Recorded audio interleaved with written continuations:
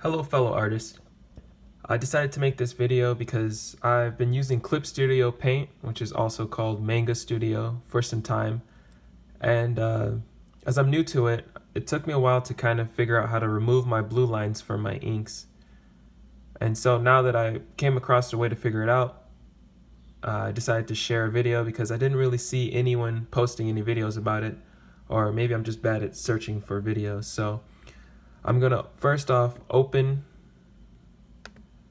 a file with some blue lines that I want to eventually get to looking like this after coloring and such. So I'll go to open. I'm going to choose this guy here, one of my villains. And as you can see, you have the blue lines here, and then you got the ink as well. The first thing you're going to want to do is go up here to edit. I'm working on Mac.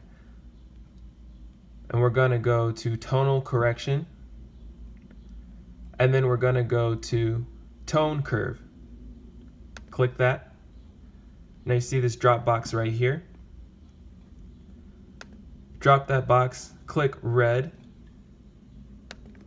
Sorry, let it focus. This little box right here,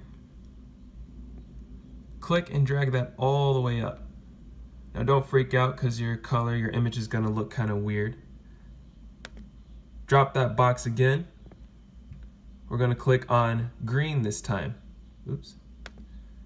And again, pull that box all the way up.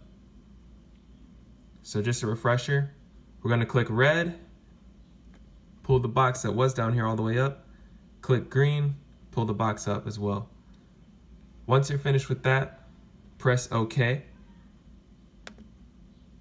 and your image is gonna look like this. This is how it's supposed to look. Let me turn my brightness down a little, see if that helps. It's kind of yellowed out.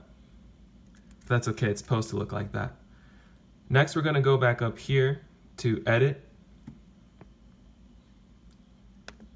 and we're gonna go back again to tonal correction, but this time we're going to drop down to hue, saturation, luminosity. Click on that, drag the saturation bar all the way to your left, and now look, there's our image. There's no blue lines, but we're not finished yet. It's a little washed out.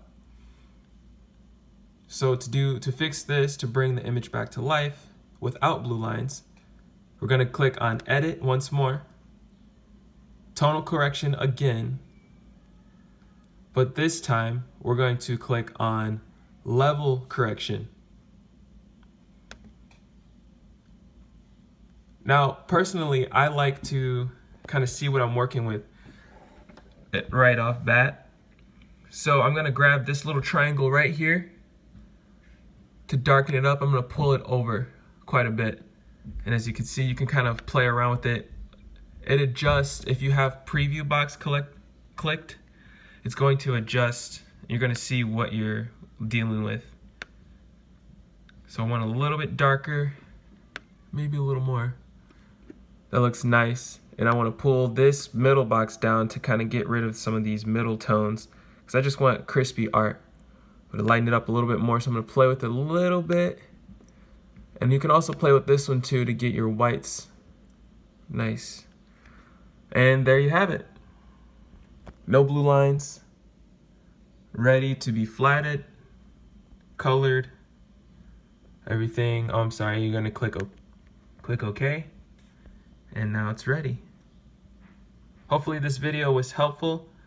Like again, I said I didn't see anything talking about this before, so let's see what happens.